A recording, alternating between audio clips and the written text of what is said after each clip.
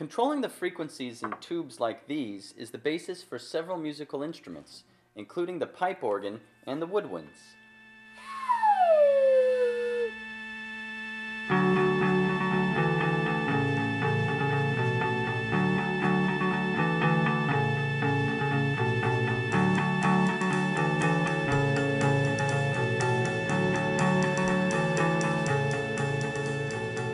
Take a bottle or a tube or a cylinder and blow air over the top. It will resonate, and from this you can measure the wavelength of sound. And if you know the frequency, you can also measure the speed of sound. But why does blowing air over the top of a tube or a bottle cause it to vibrate? Try this. Take two pieces of paper and blow air between them. The pages flutter in the turbulence. And when you blow air over the top of a bottle or a tube, it also causes a turbulence. The open end of a tube is a place where the air is free to move in and out, an antinode.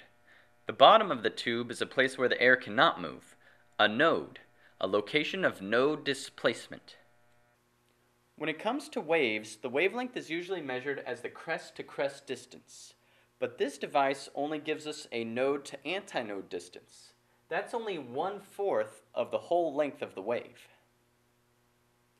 Therefore, 1/4 of the wavelength is equal to the length of the tube.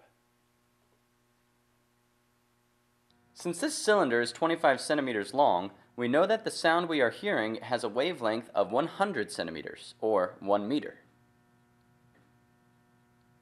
Now, at room temperature, sound waves travel at 340 meters per second.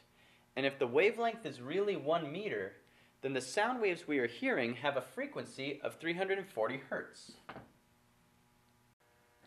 You can verify this on an oscilloscope.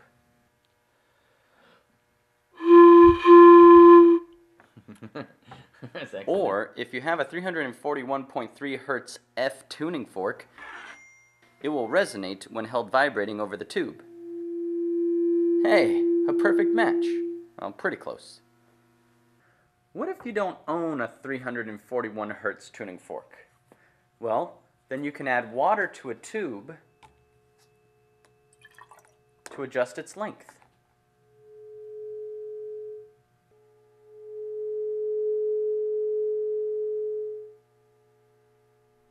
Here's another trick you can try to instead measure the speed of sound. Take a tube that's open at both ends and dip it in water. Then with another tuning fork of known frequency, try to find the resonance.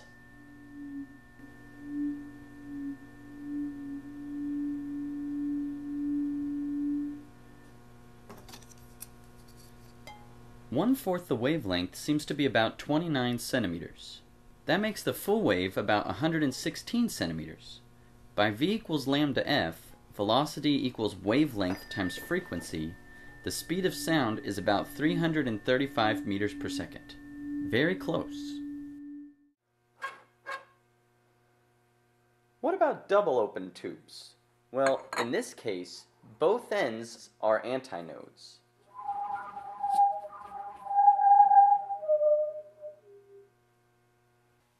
But between any pair of antinodes is a node, and you can see that the wave that fits in here is longer than the tube itself. In fact, the wavelength is twice the tube length.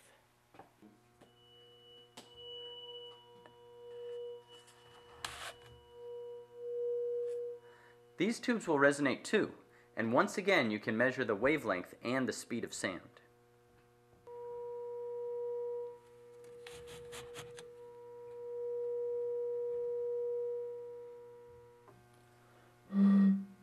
Now here's one more piece of the puzzle. The higher harmonics.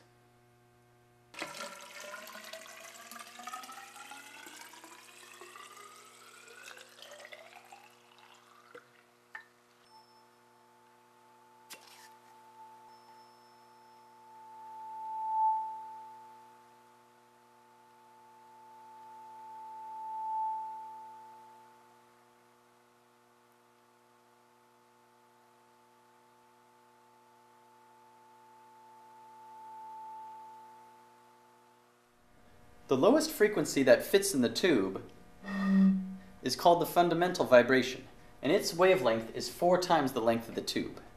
The next highest vibration is the third harmonic, not the second harmonic, but 3 times because of asymmetry reasons.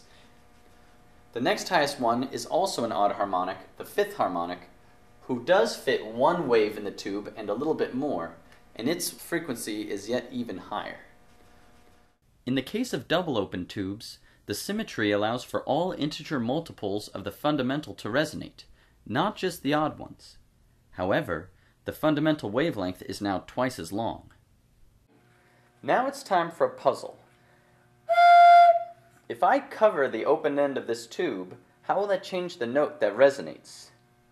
This little window is a place where the air can move freely in and out, an antinode.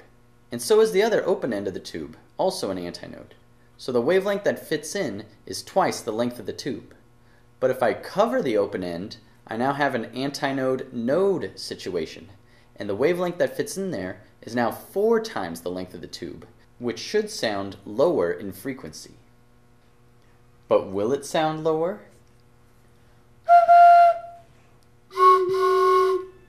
Yes. Cut.